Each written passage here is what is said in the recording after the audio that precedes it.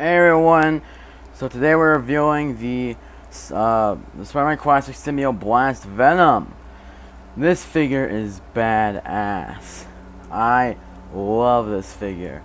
Here he is crushing the Spider-Man Classic, the original Venom in his stupid V-joint.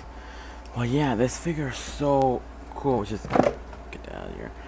This figure is just so awesome. You can see, I like how they sculpted this. It looks like it's like I don't know. It's like if you look close, you can see there's like little goop. I don't know if you can see that if my camera focuses, but you see the sculpting is very nice. I like how the shoes are pointy.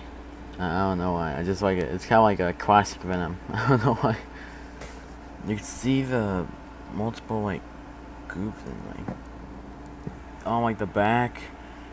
There's these little goop drops. I don't know if you can see that, but so awesome. The sculpting is very cool. He has this tongue.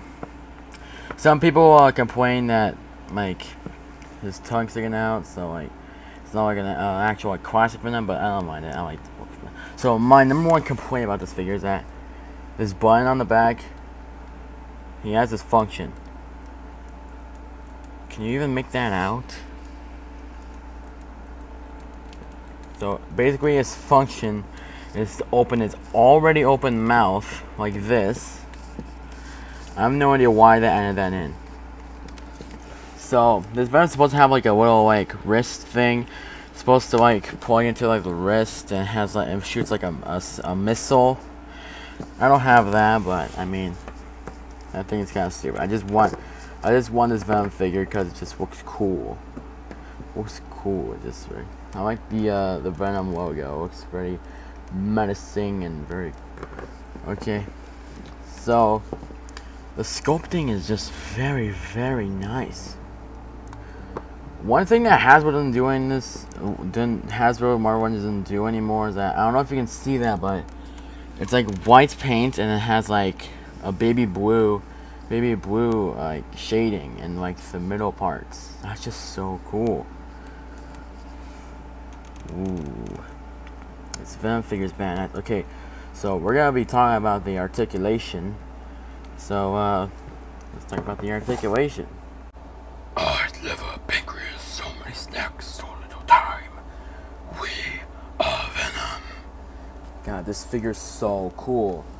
So, also another one of my complaints is that he can't move his head. I'm moving this part and it just does not budge. So that stinks. So his arm moves 360 degree. Yes. Single joint elbow, which I don't really complain about. I don't really complain about single joint elbows if the character's supposed to be buff. He has individual finger articulation, which is awesome. I love individual finger articulation. Put him in okay.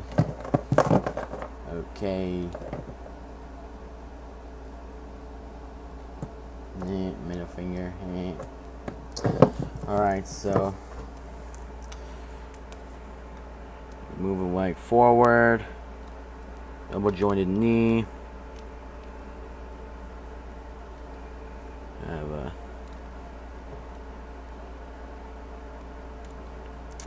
a what's it called? Foot rotation? I forgot what an ankle joint? I don't know. Ankle pivot and toe articulation. He also has waist swivel, diaphragm joint. Oh yeah, I forgot to mention he has ball joints. I don't think Hasbro does ball joints anymore, because I think Toy Biz doesn't do them anymore because so they don't want to end up like Toy Biz. Toy Biz went out of business in 2007, I think. When did Toy Biz get out of business? 2007, right? I don't know. This figure came out in 2006, so like 1 year before Toy Biz went out of business. But still, this figure is so cool, so badass and awesome. So if I bring my tape measure in here, he stands about 7.5 inches tall. Here he is standing next to Spider-Man Classic Series 1 Spider-Man figure, and you can see he's just way taller. Here he is standing next to Sandman, the Spider-Man Classic Sandman. They stand about like the same height. Here he is standing next to Hank Pym without the helmet, since he's like a very average size Marvel legend. Here he is standing next to the first Spider-Man Classics Venom. Always Spider-Man Classics Venom was the full Venom. God, this figure's so... The figure's so bad. V-joint. What? Okay. This figure's just way better than this one. Unfortunately, I don't have a Carnage figure to compare this Venom figure to in size comparison. But it is what it is.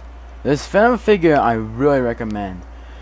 And he's just a very good Venom figure. I mean, if you don't mind like the tiny arms and like the button on his back, it works. So if you find this figure for a cheap price, get this figure. This guy is so amazing. Okay, that's the review, guys. Bye. This, not this. This, not this. Winner, loser. Anyone else get that Emperor's New Groove reference?